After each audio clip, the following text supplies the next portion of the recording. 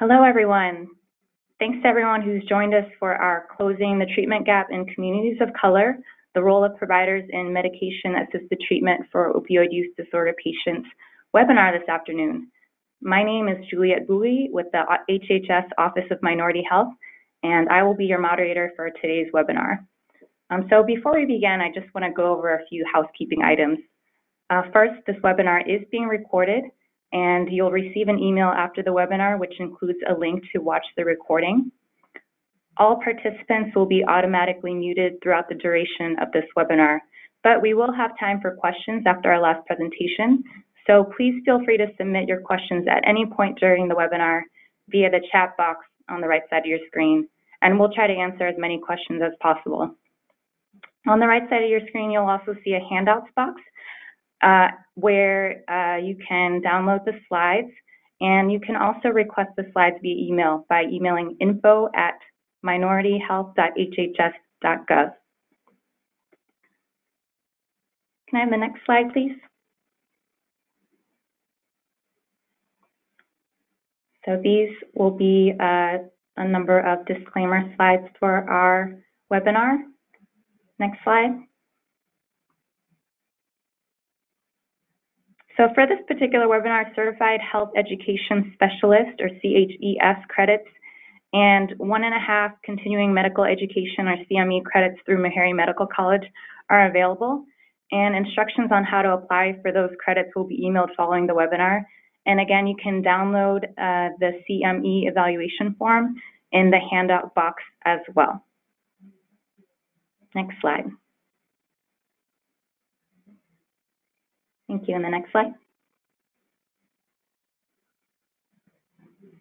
Great. So today we're excited to have presentations from experts focused on the opioid use disorder and treatment. Welcome and thank you to Dr. Chinazo Cunningham, Dr. Tiffany Liu, Dr. Edwin Chapman, and Ms. Wanda Brown for joining us today.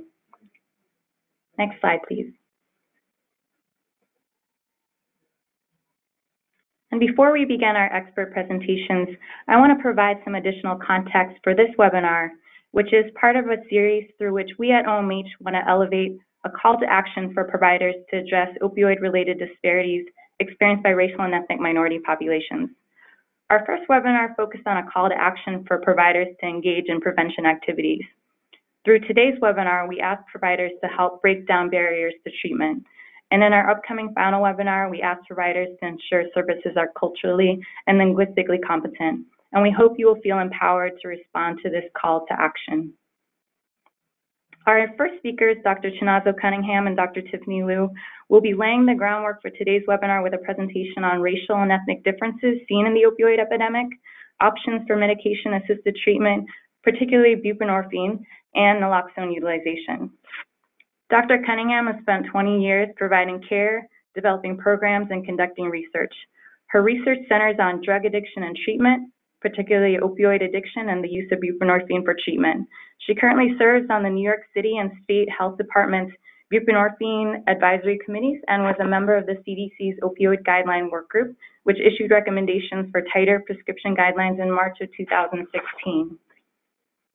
Dr. Liu is an assistant professor of medicine in the Division of General Internal Medicine at Montefiore Medical Center and Albert Einstein College of Medicine. Her clinical and education work centers around opioid use disorder treatment, overdose prevention, and HIV prevention and care. Dr. Liu is the medical director of the Montefiore Buprenorphine Treatment Network, where she leads federal, state, and city-funded grants to implement opioid use disorder treatment and overdose prevention education in general medical care. We're so glad to have you as part of this webinar. Dr. Cunningham and Dr. Liu. Great, thank you. We're very happy to be here as well. So I'm going to start off the presentation. Next slide. And we're going to discuss the epidemiology of the opioid epidemic, treatment options for opioid use disorder, and really focusing on some differences by race and ethnicity, buprenorphine treatment in primary care, and focusing on some key barriers, particularly around, again, race and ethnicity, and then naloxone for opioid overdose prevention. Next slide. Can you go back to the slide? So as many of you know, there's been a tremendous increase in opioid prescriptions over the last 20 years, and this is a slide looking at the number of prescriptions from 1991 to 2013. We also know that pain became the fifth vital sign in, around 2000, 2001, which also fueled prescribing of opioids. Next slide. But if you fast forward to 2016, what you can see here by this top line is that the annual prescribing rate of opioids overall has actually plateaued and even decreased. And a lot of this is really from the national strategies that have occurred, national and state, to really curb opioid prescribing. Next slide. Despite that plateau of opioid prescribing, what we can see in this slide is that opioid overdose deaths have not plateaued. So the green line at the top is opioid overdose deaths from any opioid. And so you can see that that curve is crazy in my mind, is not getting better anytime soon, and so we really have a lot of work to do. When you think about the types of opioids that are contributing to this dramatic increase in opioid overdose deaths, you can see the purple line is from overdose deaths related to prescribed opioids, and so not surprising that line has flattened out, which is really consistent with the prescriptions flattening out.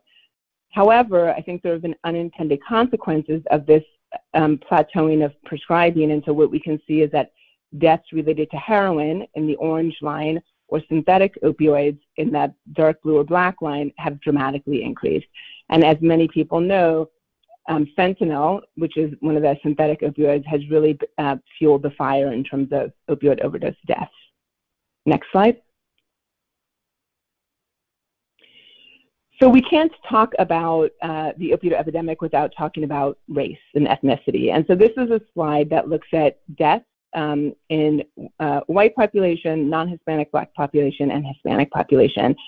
And I am a primary care provider. I provide addiction treatment in the South Bronx, and so I've been doing this for 20 years, and the vast majority of my patients are Hispanic or Black.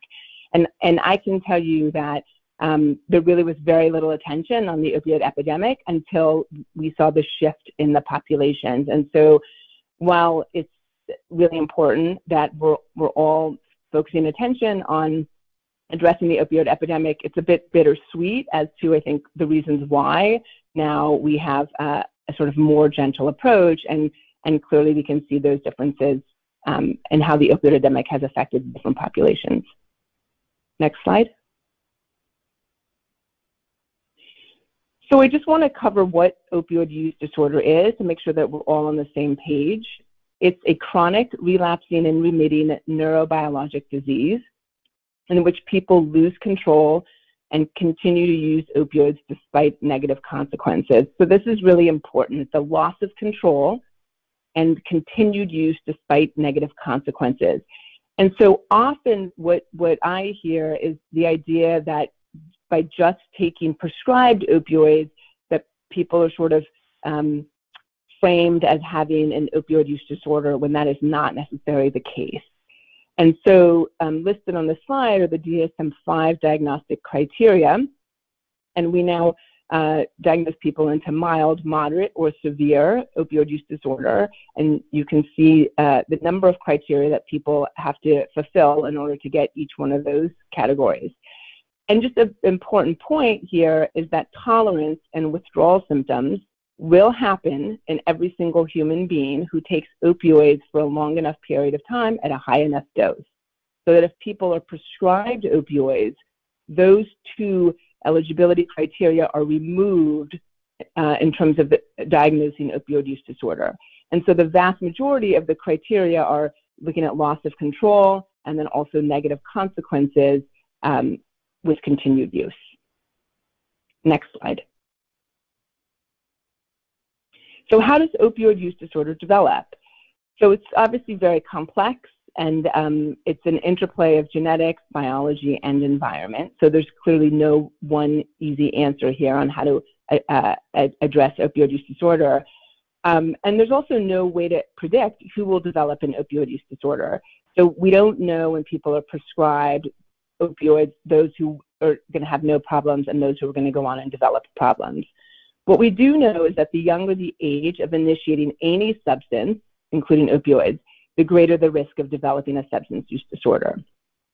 We also know that there's no cure. And so people need chronic disease management, like many other chronic diseases that we have. And so this often requires lifelong management that can be either behavioral or pharmacologic. So this graph here shows how opioid use disorder develops. And so in the green part of the graph is where people have euphoria, the white part of the graph is where people feel normal, and then the red part of the graph is where people experience withdrawal. And so initially, over time when people first start using a substance, they oscillate between feeling normal and feeling euphoric. However, over time, that really changes, and with chronic use, people oscillate between really being in and out of opioid withdrawal. And this is what we see in our patients who have opioid use disorder, that by the time they're seeking care, often they just want to feel normal, that by using their opioids they're not getting euphoric. Next slide.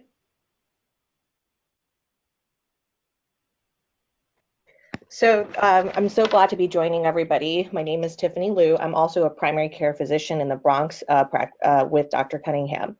So I want to cover the treatment options for opioid use disorder now that we've covered what opioid use disorder is. Next slide.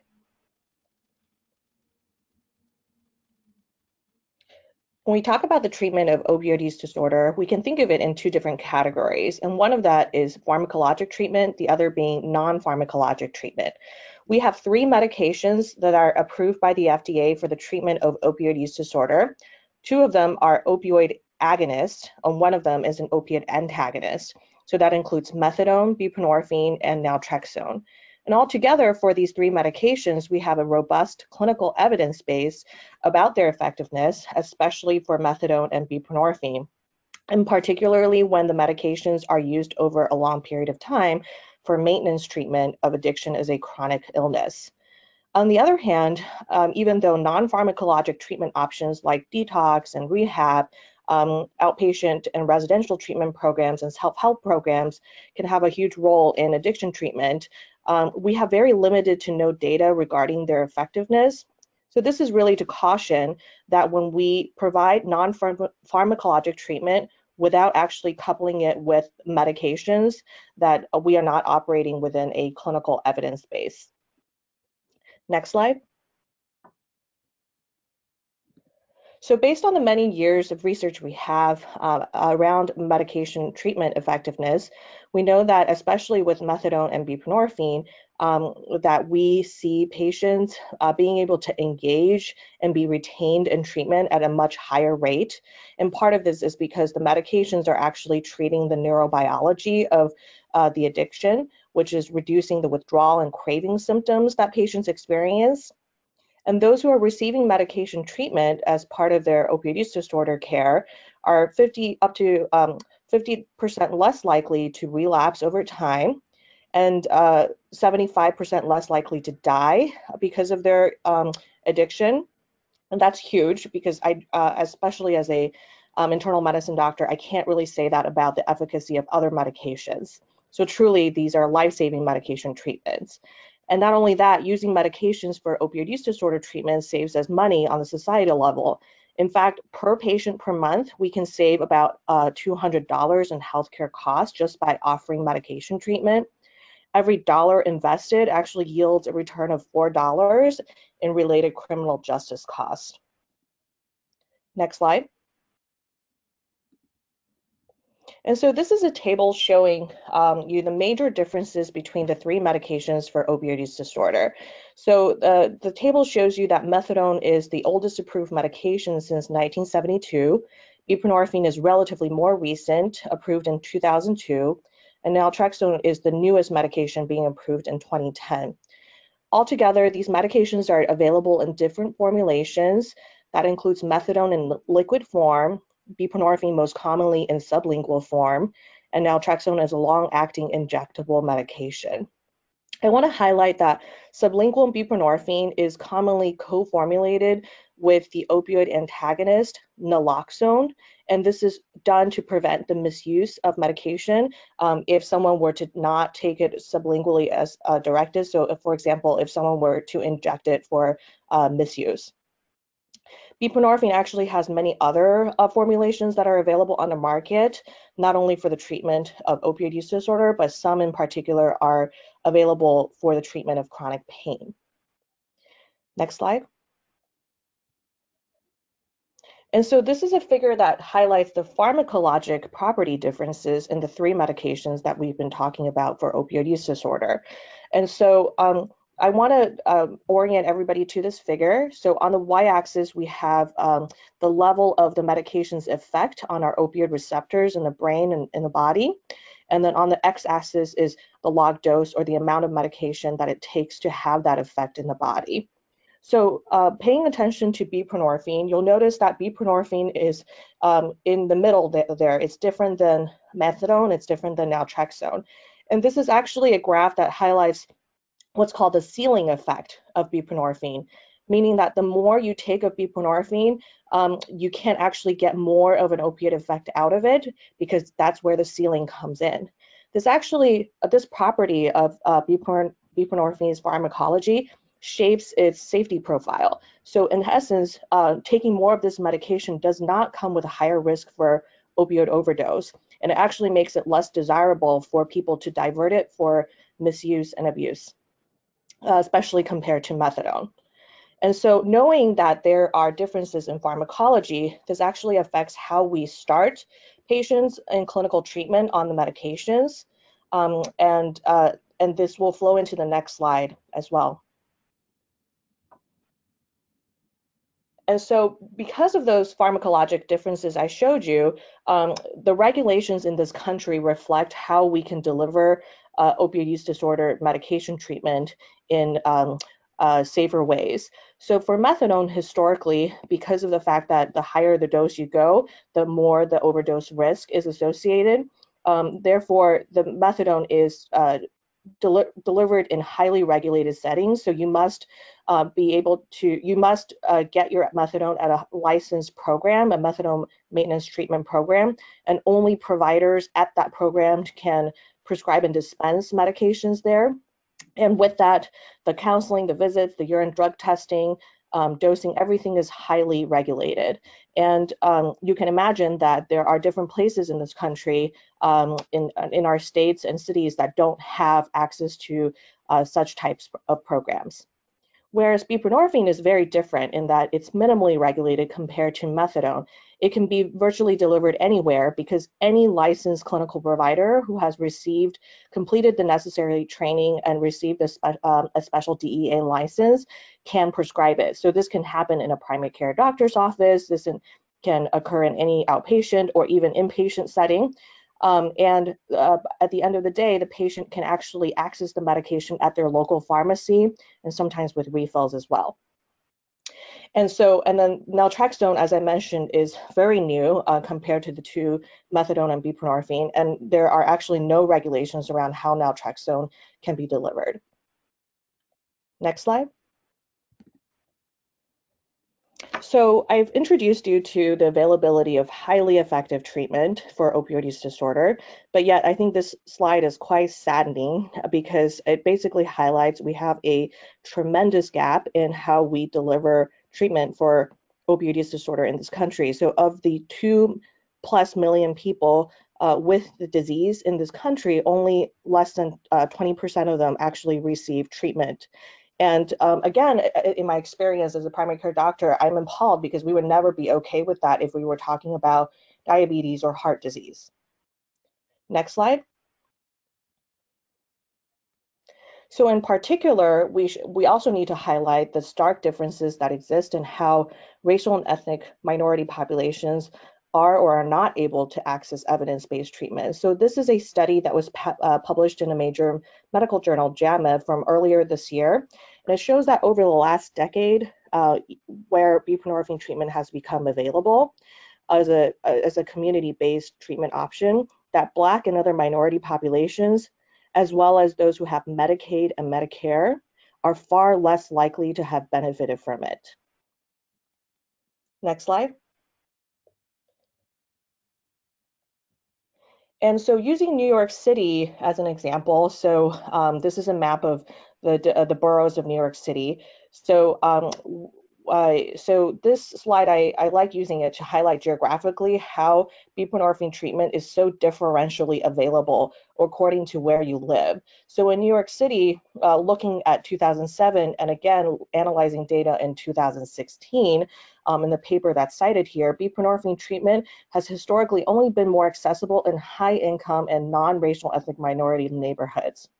So I think that we can definitely speculate on why that is, but I want to call this out because we are talking about today, obviously, racial ethnic differences and the fact that people are dying and we're not able to deliver treatment in a way that meets the demand. Next slide.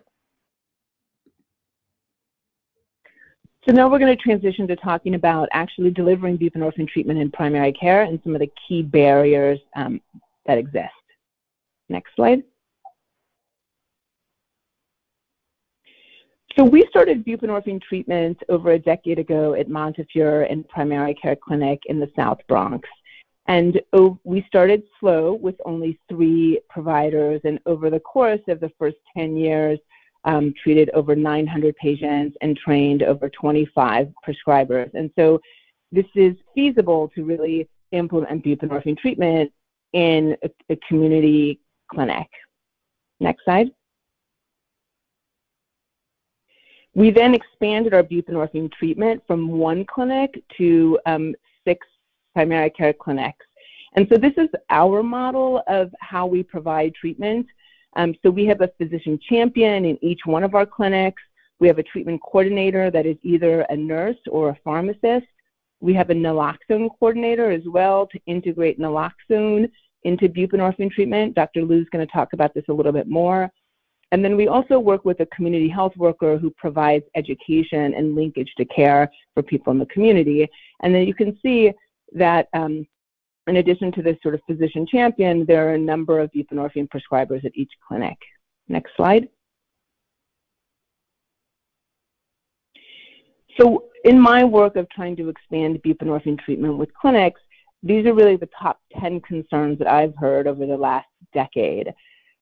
So number 10 is I don't want, quote unquote, those patients in the waiting room. Number 9 is that a concern about floodgates opening up.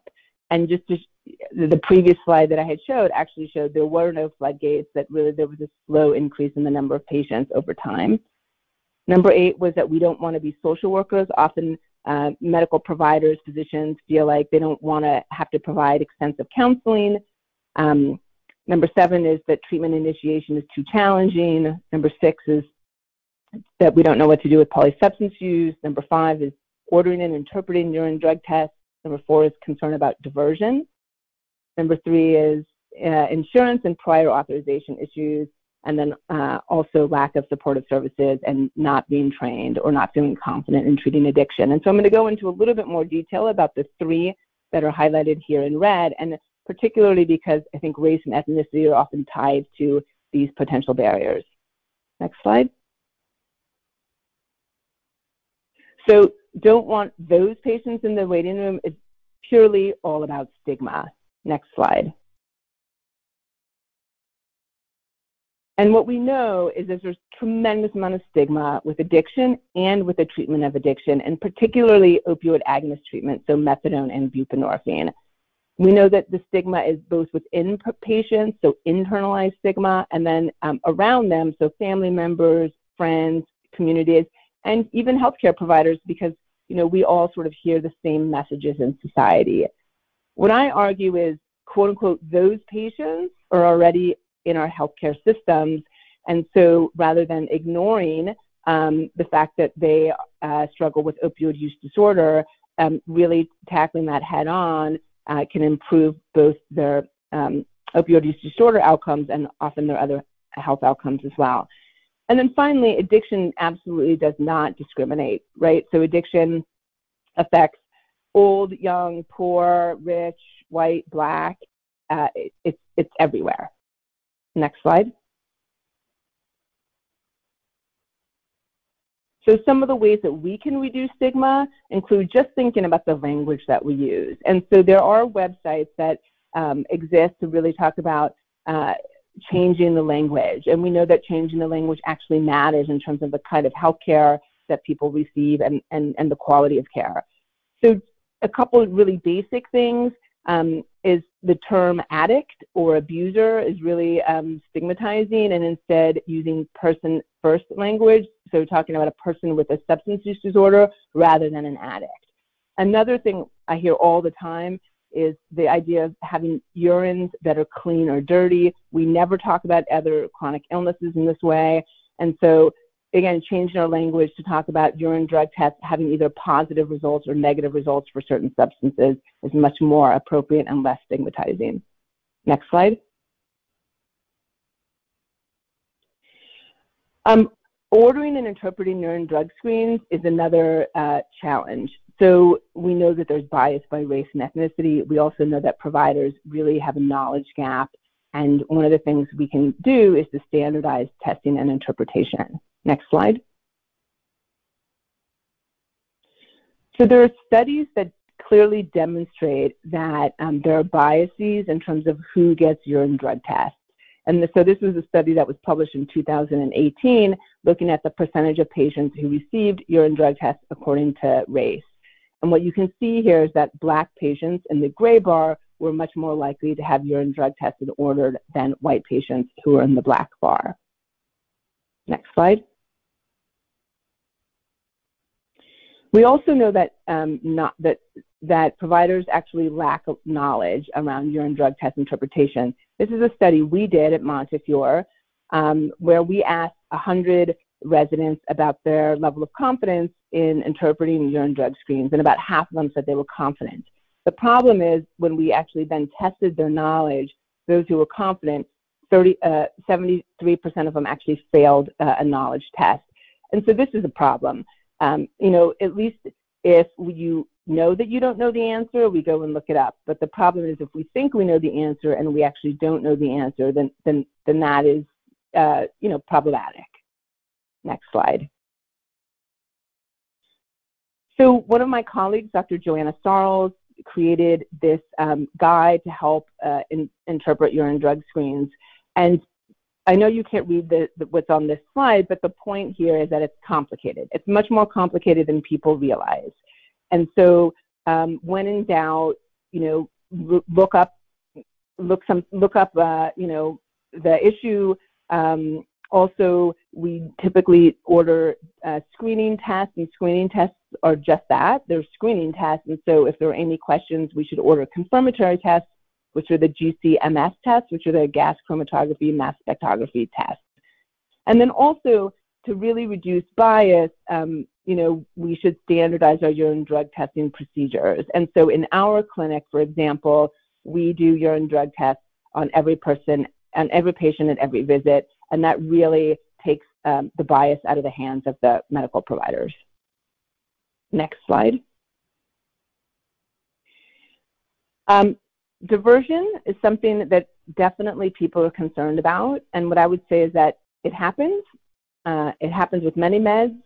It happens less with buprenorphine than other opioids, and again, we need a standardized approach to try and reduce diversion. Next slide.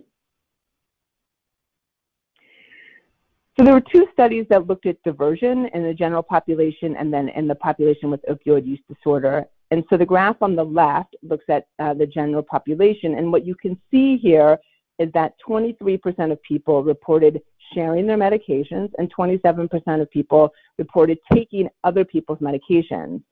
So about a quarter of the population shares their medications, and we see that frequently when people say they took their friend's antibiotics, for example. So that's really no different than patients with opioid use disorder, which is the graph on the right, where you can see similar numbers in terms of who shares medications and take medications. So the point is diversion happens, and it's really not that different in patients with opioid use disorder than in the general population. Next slide. When compared to other opioids, what we do know is that buprenorphine is diverted much less frequently. And so this was a study looking at 100 drug treatment programs in the United States and looking at those who were coming into treatment and were asked about which opioids of abuse they were using. And on the black line is buprenorphine, and the other lines include oxycodone and hydrocodone. And so you can see that people were much less likely to report using buprenorphine as they enter opioid addiction treatment programs. Next slide. To try and minimize diversion, one strategy, in addition to the urine drug test that I had talked about, is to have treatment agreements. And so these treatment agreements standardize care and often review principles. And so there are many different examples of the kinds of treatment agreements, but often they're used as a tool to have discussions with patients about not sharing medications, not using other people's medications, not altering the urine, and not getting extra refills, etc.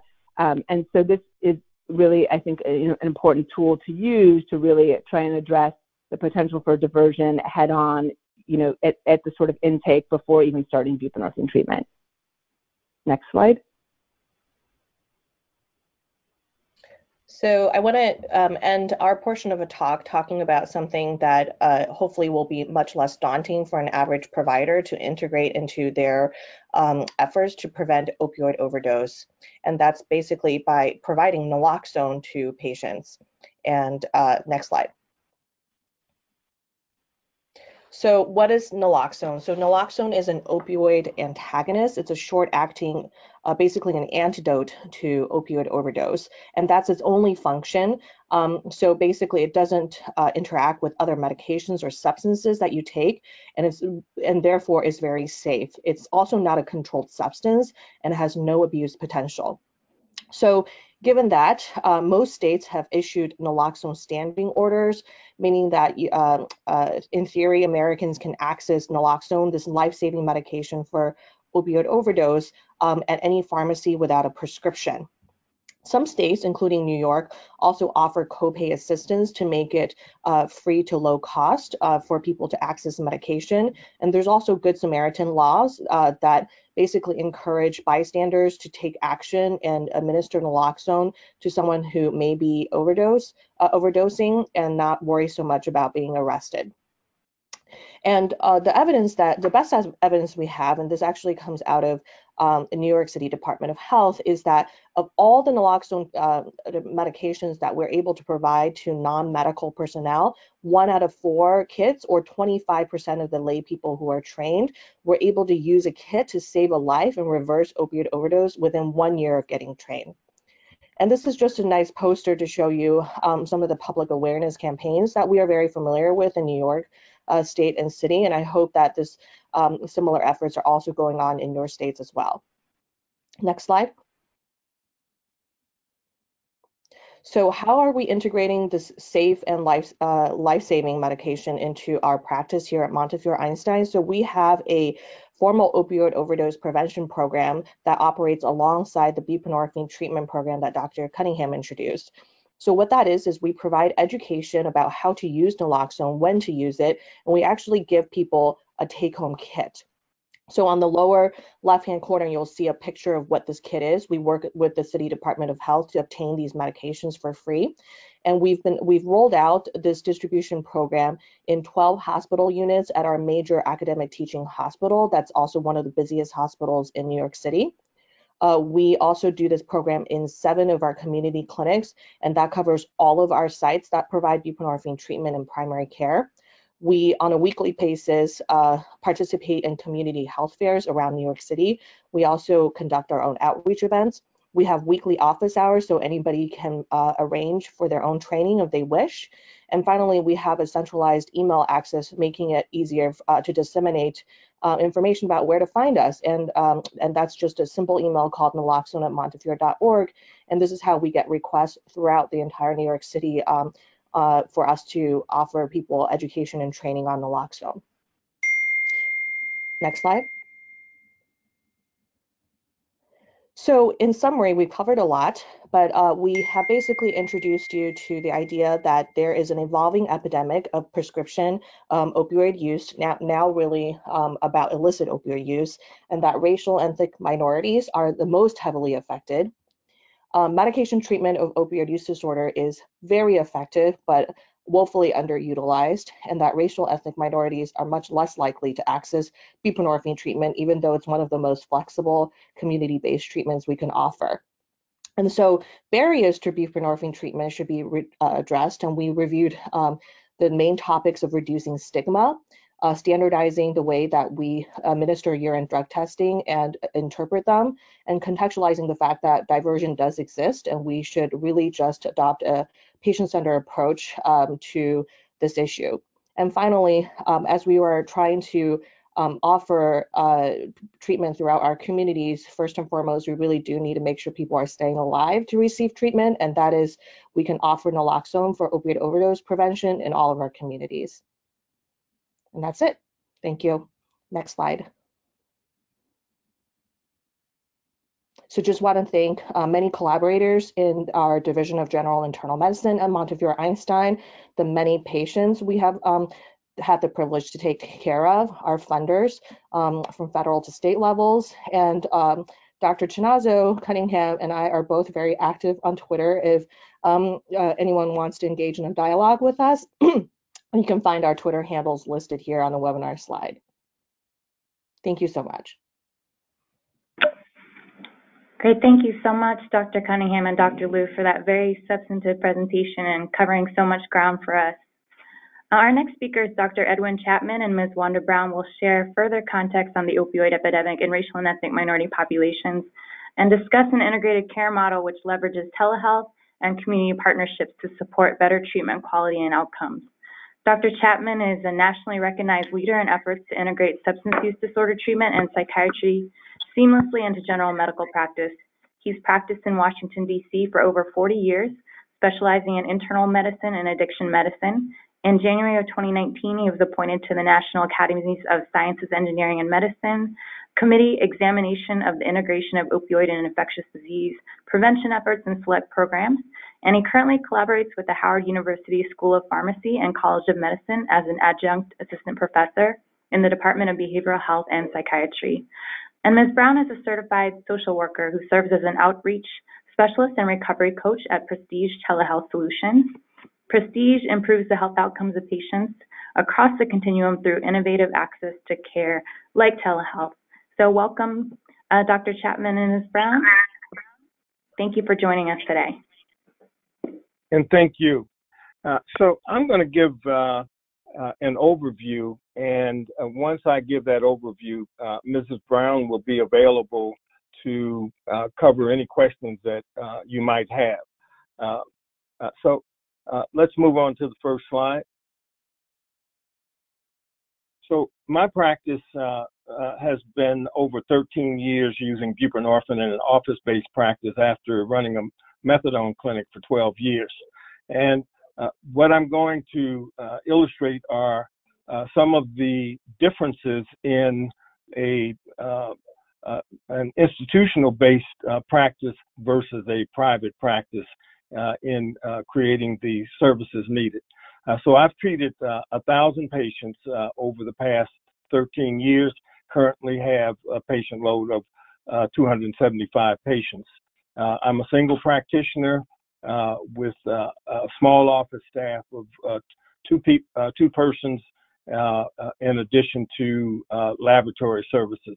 So what I would like to do is first give you a culturally sensitive approach to the opioid addiction in the African American community.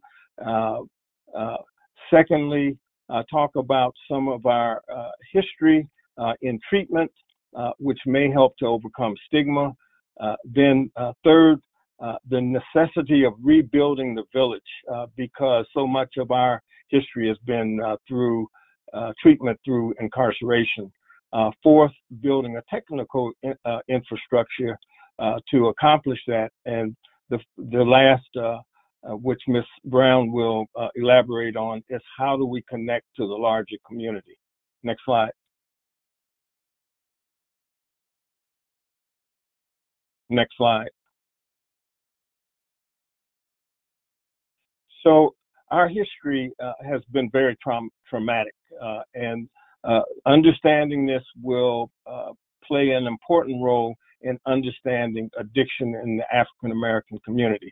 There's been no decade over the past 400 years in which African Americans have not been abused, all the way through to today. Next slide. So that abuse is really suppressed, and through cognitive dissonance or selective amnesia, these are protective mechanisms that individuals and the community has used. Even though we see people on a daily basis standing on the corner, the fact is that they have a history, and that history is a history of toxic stress generated from slavery, through lynching, through Jim Crow, through mass incarceration for addiction. Next slide. So this is an article, a journal article from Yale Law School that really talks about that history through the criminal justice system. Next slide. And even here in Washington, if you're African American male in particular, you're 10 times more often to be incarcerated as whites. Next slide. And then we're invisible even by the media. So we've had an opioid epidemic in the African American community for over 50 years, but it was never discussed. Next slide. And as Drs. Cunningham and Liu have pointed out, treatment, there's a marked disparity in treatment, and I won't go into further details on that, but the access to buprenorphine is quite complicated and really is in part due to the fact that we're only 5% of the physician population in the country and less than 2% of the mental health providers. Next slide.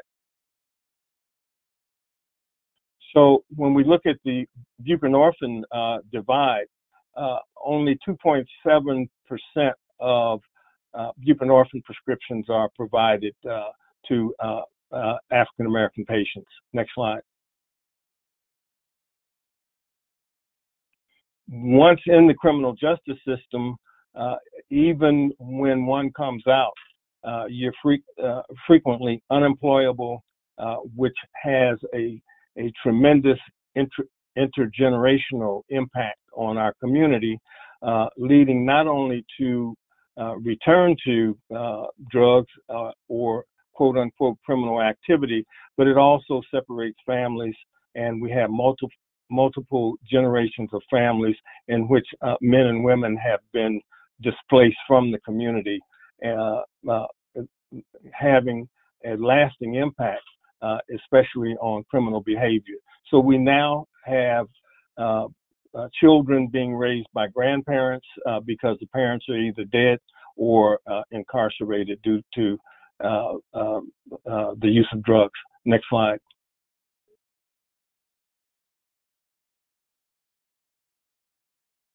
So when we look at this in its totality, we have a system that has really built the outcomes that we're seeing in the African American community.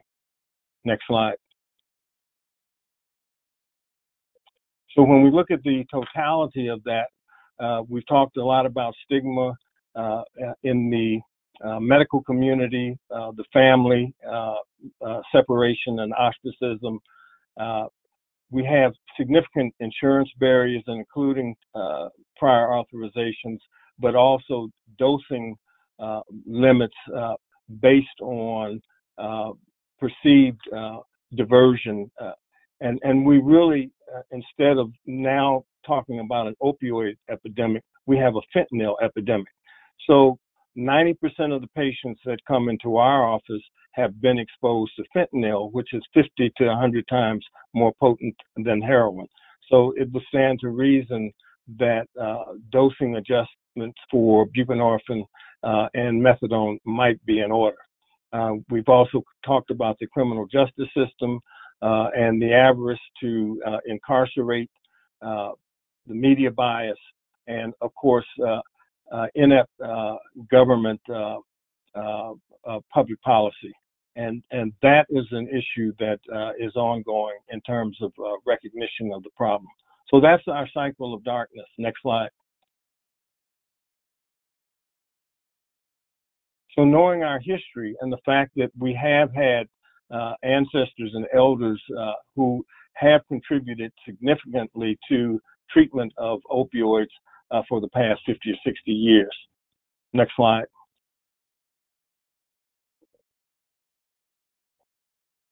And this was discussed at the recent National Medical Association convention by the Satcher Group out of Morehouse, really showing the impact of stress, intergenerational stress, even in utero. And now there's studies that suggest that even fathers through stress and drug use and other activities may have an impact on the developing embryo. Next slide. So the American Academy of Pediatrics has indicated that racism does have an impact on drinking, smoking, and drug experimentation. Next slide. And again, this is well documented that Black people are more likely to initiate opioid use through heroin and or street drugs, including cocaine, because of this history of racism. So 95% of our patients initiate their drug usage through street drugs, not through drugs from the doctor's office, although they may ultimately use prescription drugs at some point. Next slide. And this simply shows from a historical standpoint the 50 to 60 year history of drug abuse in the African American community being treated as a moral problem. And this has been ingrained also in African American culture. Next slide. So one of the things that we found in our initial studies at Howard University, that 42% of our patients lack access to mental health services. We now know that about 50% of our patients suffer from minimum anxiety and depression, but 90% of our patients have some diagnosable mental health problem. Next slide. So knowing this history of emotional pain and the confusion that it permeates throughout the community is really the underlying cause of the stigma. Next slide. But when we look at our history, we find that a little-known physician, Dr. Melissa Freeman, was one of the pioneers, along with Vincent Doe and Marie Neiswander, in methadone treatment. And she was actually the first person to successfully treat a pregnant woman through to term in the 1960s. Next slide. Next slide. So Dr. Freeman is now 93 years old. She still practices medicine in New York, and she still runs a methadone clinic. So if that does not tell us something about compassion and the need to remove stigma from our medical community, then I don't know what else will. Next slide. So this is Dr. Benny Prim, who was a pioneer in integrating methadone treatment and primary care, realizing that many of his patients were also concurrently infected with HIV and hepatitis C. So about 30 years ago, he created the first integrated treatment program for using methadone and primary care, treating the whole patient. Next slide. And this is Ron Clark, who had an abstinence treatment program here in Washington for over 40 years. Again, recognizing that our patient clientele, not knowing their history and feeling really self-deprecated, needed to know more about who they are and why they were in the circumstances that they experienced. So through that, he developed an Afrocentric therapeutic community that was extremely successful. Next slide. So treatment should not be a question of medication versus abstinence, but both in proper proportions. Next slide. And we know that our brains can recover. Next slide. So these are our 5 C's of treatment: compassion, consistency, competence, and we now need a collaborative coordination of care, especially for an office-based practice, to really deal with the social determinants of health. And of course, a model that compensates all. Next slide. So how do we rebuild the village from a positive base of spirituality and a history of resilience? Next slide. So we know that the faith community, again indicated in the Journal of Law, is extremely important in reaching our community, but has been drastically underutilized. Next slide. And again, this shows the impact of the faith community. This was one of the churches in Washington, D.C. that we worked with recently in getting that message out. And the founding pastor, you can see, is holding the Bible, but the rest of the constituents were Civil War fighters. So we can't fight literally now, but we can fight figuratively through the churches. Next slide. So the District of Columbia just last month initiated a new pilot program using the churches as and faith community as a place to begin educating the community. And there were 4 objectives. The first was hosting conversations on opioid awareness and understanding the signs and symptoms of opioid use disorder, promoting a day of recovery, discussion of treatment and recovery services, and training the community members on naloxone. Next slide.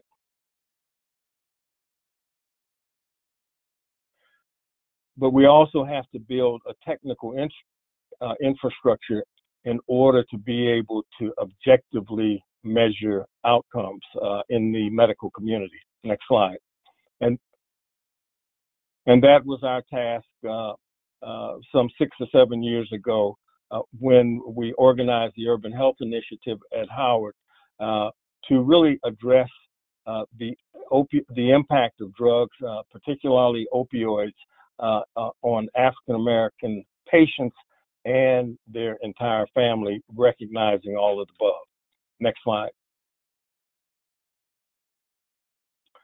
So during that period, I transitioned my office from paper records to electronic medical records. Next slide. Next slide.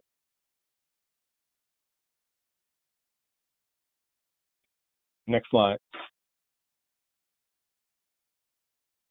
but we also implemented telemedicine because, as mentioned earlier, I'm not a psychiatrist, although I'm adjunct in the Department of Behavioral Health, but the idea was how to integrate substance abuse, primary care, and behavioral health in a remote office setting.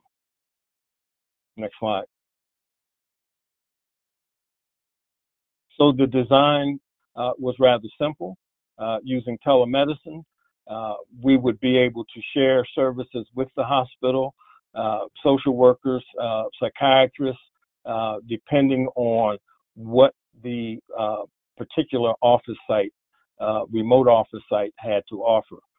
And by interchanging that information, whether on the same electronic medical system or different electronic medical systems, we could collaborate for the service of the patients. Next slide. So we built my practice around the buprenorphine treatment, the fact that we had a large number of patients that we were treating. We put toxicology screening or access in the office and brought in primary care providers to augment that practice. Next slide. And connected that through teleconsultation with the university. Next slide. So one of the major areas that of concern, again, would be mental health services, which are in short supply in our community. So using telemedicine, it would be possible to connect with psychiatrists, psychologists, counselors, and peer navigators. Next slide. And particularly, we're concerned, just as Ron Clark, about culturally sensitive programs and the fact that because of our history of treatment through incarceration, we have added problem in reintegrating patients and reconstructing families. So our approach was rebuilding the village ecosystem. And these are master psychiatrists, psychologists, and community social workers. Next slide. We're also well aware of the fact that we have infectious diseases, so we can also augment our consultations for treatment like hepatitis C through telemedicine. And as a matter of fact, in Rochester, Rochester University has a connection with about 10 or 12 sites across New York State and remote areas in treating hepatitis C. Next slide. So we have to build the connection with the community in order to reduce the strain on the private practitioner's office, as earlier stated. Next slide.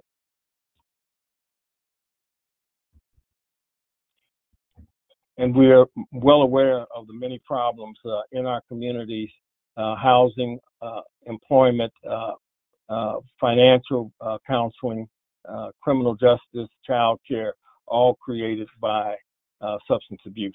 Next slide. So we know that only 20% of health outcomes are predicated on things that happen in the doctor's office, in the hospital. So this connection or the social determinants of health is critical. Next slide.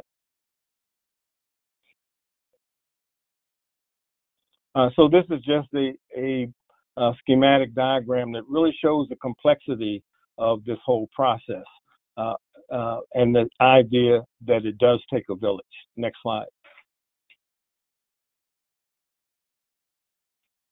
So building on that and the fact that we have a scarcity of providers, we have providers who are uncomfortable treating this population, that a mentoring system has to be created.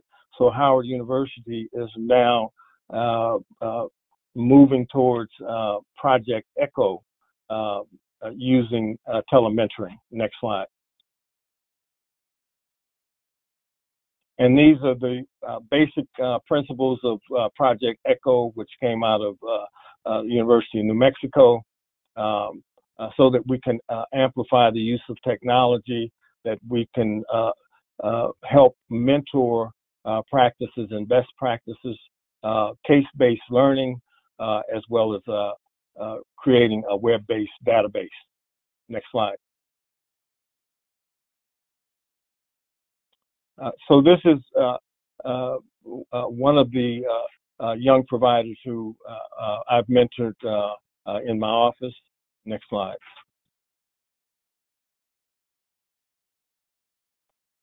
This is a program that was put on by the auxiliary of the National Medical Association at Howard University, again, creating an atmosphere of education at the college level. Next slide.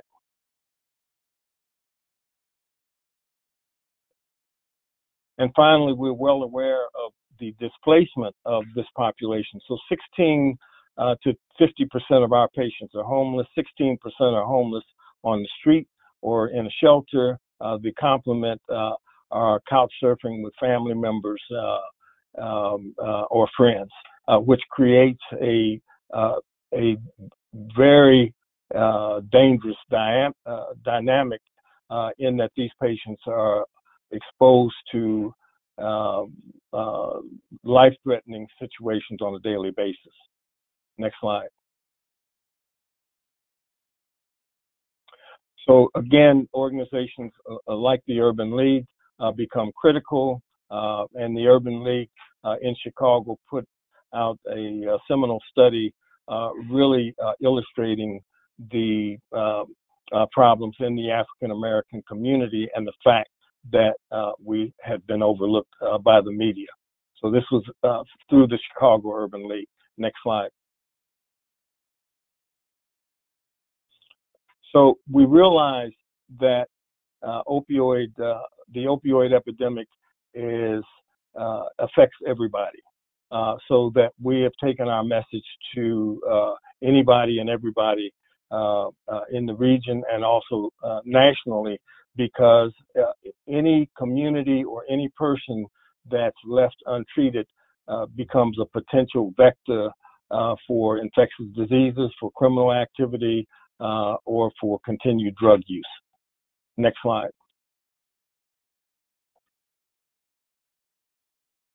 So this simply shows an algorithm. Again, the green arrow in the middle showed that, again, that medication-assisted treatment on the right-hand side is preferred to abstinence only and reduces the overdose deaths. But we also have to augment treatment in siloed practices, either in methadone clinics where only substance abuse is being treated, because again, because of the social economics of this population, they are very unlikely to travel for multiple appointments in different places. So those practices have to be integrated. Next slide. Next slide. Next slide.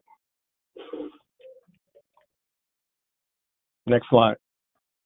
So when we look back at that group of gentlemen on the corner, many people see zero value. Next slide. But we value each one of them at about $105,000. And if you add that together, it's about $750,000. Next slide. Next slide.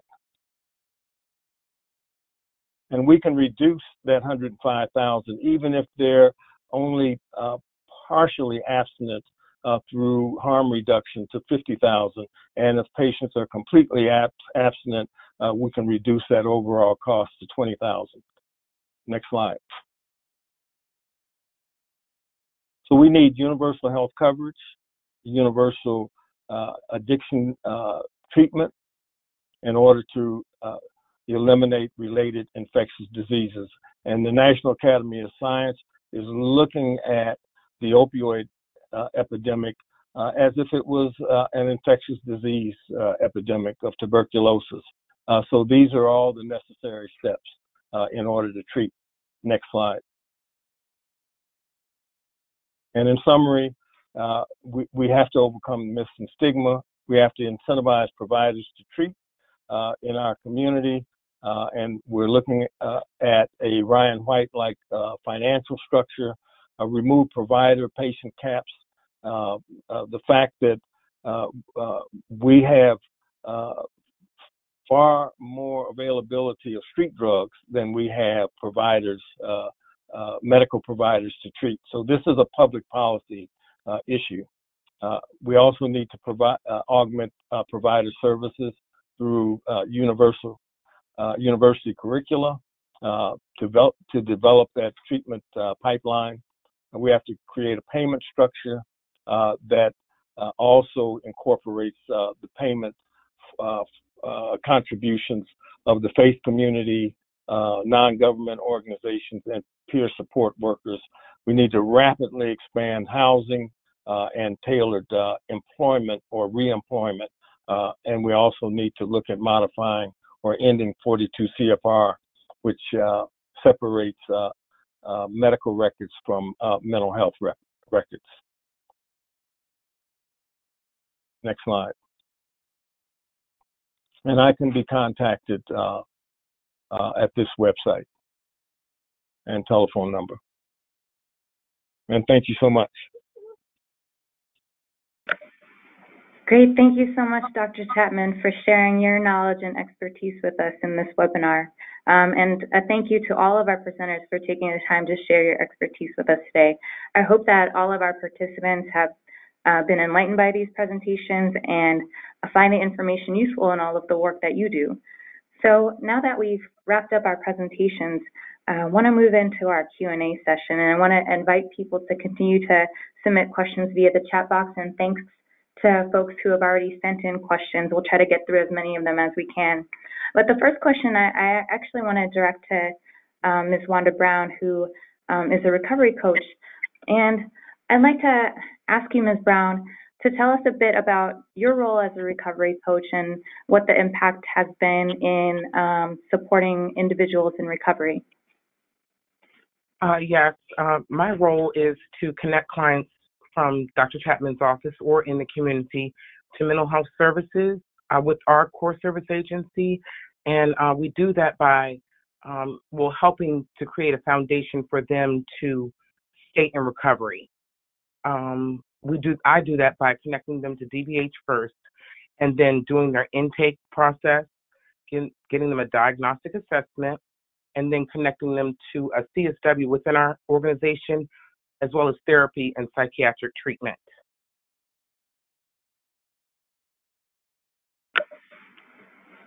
Great, thanks very much. And have you, I'm sorry, go ahead. No, go ahead. Just wanted to ask you how you've seen your role in connecting people to services and helping folks be more successful in recovery, and what barriers you've seen along the way.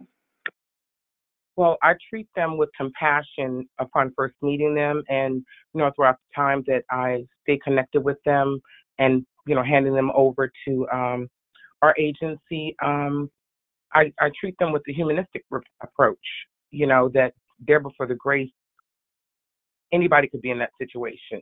So I treat them with respect, and they latch onto that, and they move forward thinking that they can be successful.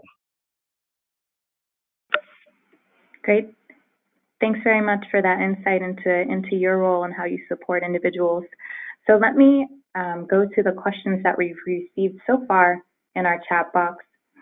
We have a number of questions around differential access to the medications utilized in medication-assisted treatment. So just want to ask, I think all of our panelists have touched on this. what are some more of the factors that contribute to differential access?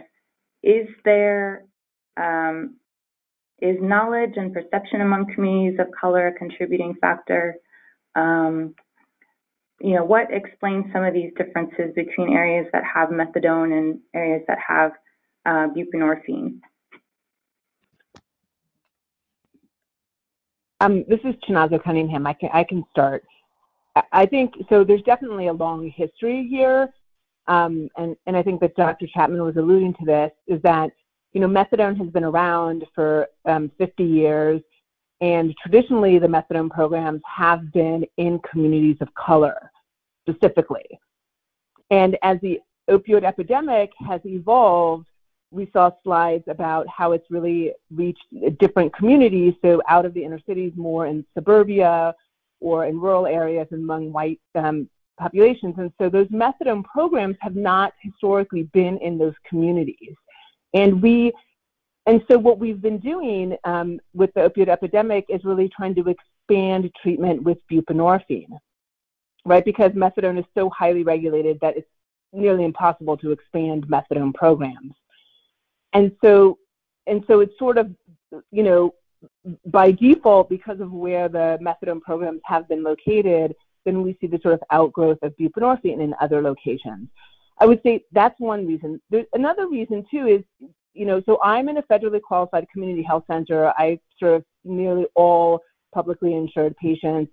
And I was really worried that our patients would not have access to buprenorphine, because what we see in medicine repeatedly is that as new treatments and technologies occur, they're not equally distributed in our society. And this is just, so methadone and buprenorphine is just one example of this. And so what we know is that there are private doctors who are, cash-only businesses who are, not even interested in taking private insurance to keep treatment off the record. And then there's only a certain segment of the population that can do that. And so, for example, in New York City, in Manhattan, there are private practices that are really cash only that just do buprenorphine and reach a certain segment of the population. And so I think that those things definitely contribute to the disparities. It's really the way our healthcare system has been set up.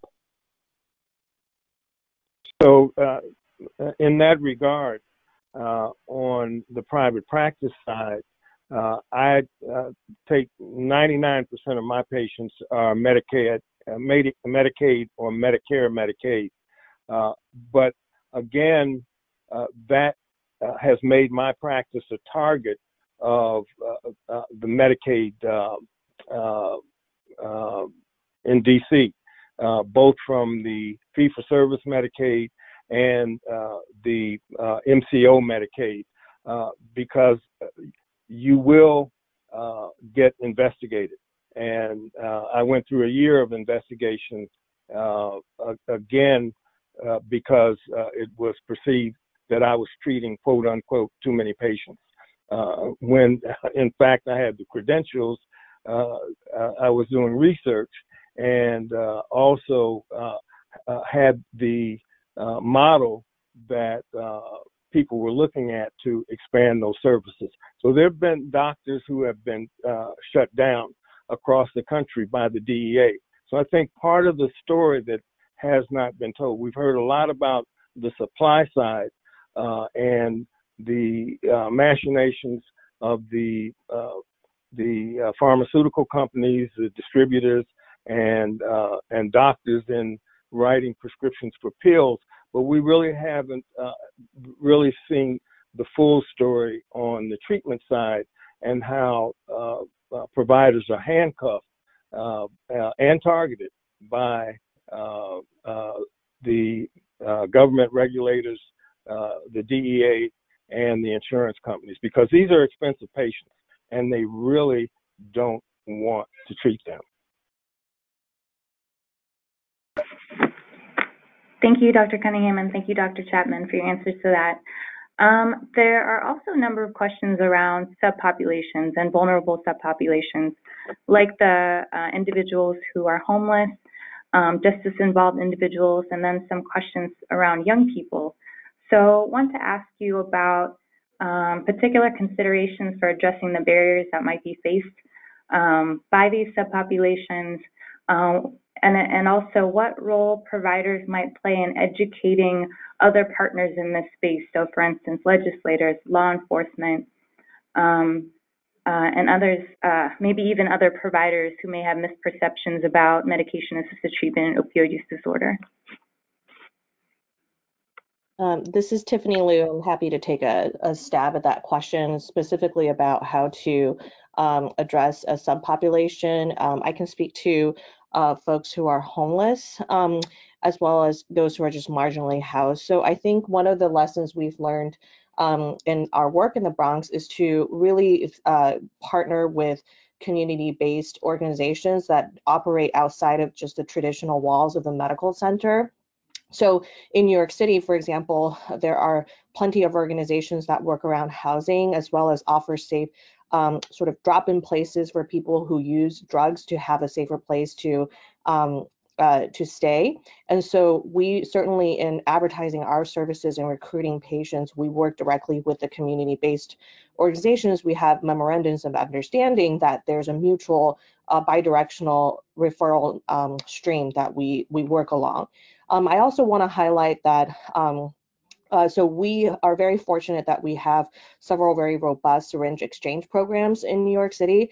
So one of our colleagues in our Division of General Internal Medicine, Dr. Brianna Norton, was actually instrumental in creating a medical clinic that runs out of the same syringe exchange program site.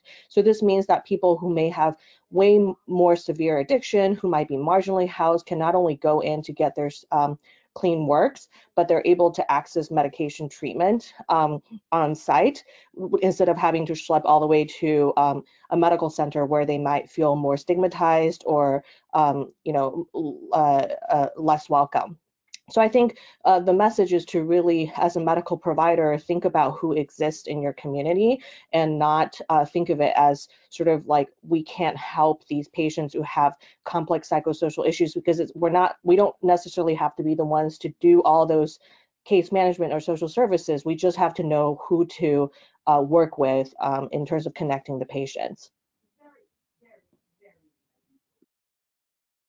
This is Chinaza Cunningham. Totally agree with Dr. Liu. And then I would just add, for at least incarcerated individuals or those who are justice involved, really pushing our systems to provide life-saving medications in jails and prisons. I mean, there just is no other way, because we know that this group is really at the highest risk of overdose upon release of jail or prison. And so starting treatment in jails or prisons, and then helping transition, and again, working with our community-based organizations that provide social services for people that are just criminal justice involved is critical.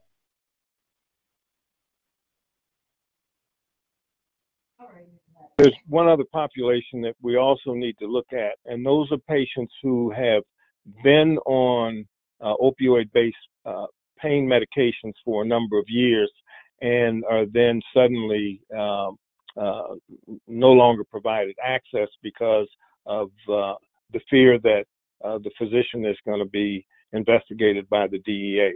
So those patients need to be transitioned to treatment in a more humane way, because they are at risk to then seek transition to street drugs, and that's when they overdose and die.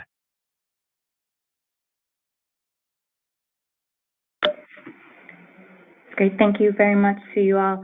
We have a few questions around how to strengthen the capacity of community health workers or navigators or peer support specialists to engage and support individuals through treatment. How does that work, and what resources are there available to help build the capacity of these individuals as part of the service delivery system? Well, basically, from my perspective, I connect them to day programs and other resources that will help to keep them out of the areas where they find themselves using. CSWs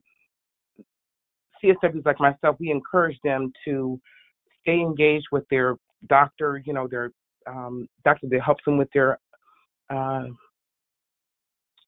opioid addiction, and just continue to support them by giving them options other than what they've been used to experiencing. And this is Tiffany Liu. I'd love to chime in because at Montefiore, we've had experience working with integrating community health workers in our treatment program as well as our overdose prevention program. So we're certainly learning in this process. And the way we've been able to integrate community health workers is in two ways. So specifically, they conduct overdose prevention trainings in our clinics, so in the waiting room, so that patients and their family members and friends, while they're waiting for their provider, they're not necessarily relying on the provider to identify their circumstances that may be such that they're at risk for witnessing an overdose. So our community health workers are out there lowering the threshold for getting the word out there on naloxone and overdose prevention. They actually distribute kits directly to anybody who comes up for training. They also do events in the community. So they go to farmers markets, education, health education fairs. They link up with, for example, different security agencies that actually work with our medical centers, so that security guards are armed with naloxone as a way to save a life when they find someone who's collapsed in the bathroom floor, for example. They have trained local. They're currently working with the local, talking to the local DA's office about training their staff, actually. So I think the community health workers, in terms of publicizing addiction as something that is multifaceted and that everyone can do something about it, they're sort of the lowest threshold of engagement with community, and using naloxone as the entryway to talk about this topic. The second thing that we've learned is we have been able to get community health workers situated in our clinics so that as the patients are coming in for a medical management visit with their provider, whether or not that's a physician, a nurse, or a clinical pharmacist, they're also getting a social assessment with our community health workers. So that means the community health worker is able to identify whether or not the patient has needs with housing insecurity, food insecurity. Even in the case of a patient I just saw with a community health worker earlier this week, the patient had all his clothes stolen from a homeless shelter, so he was in need of clothes. So our community health worker was able to talk to this patient about accessing local sources for low cost or free clothing drives. So I think those are the different ways we've seen it pan out at Montefiore, and I certainly think that there's more room to integrate community health workers, but I think those are the two big areas: the concrete services for patients and naloxone education for the community. Okay, thank you, Ms. Brown and Dr. Liu. And I know we're reaching the end of our time, but just want to squeeze in one final question. So we've received so many great questions. And the last question is about engagement. So are there best practices related to identifying individuals who are ready and willing to receive medication-assisted treatment? And how does that screening and engagement and enlistment into treatment work? So the philosophy that we use is that there's no wrong door. And when we look at the various contact potential out there, including needle exchange is a classic example. Patients may not be ready at that point to stop using, but needle exchange could be build the trust factor that eventually gets them into treatment. I recently read an article that Philadelphia is going to open the first safe injection site, which has been used in Vancouver and Europe for a number of years and actually reduces overdose and death. But again, it's a trusting atmosphere that patients will subsequently begin that first step and the potential encouragement to go into medication-assisted treatment. We are facing not an opioid epidemic, but a fentanyl epidemic that is rapidly sweeping across the country. And in many instances, there is no second chance. So any contact with the medical system should be utilized as an opportunity to place that patient in treatment, whether it's in the jail or whether it's an overdose and a visit to the emergency room. That patient should be started on treatment at that point.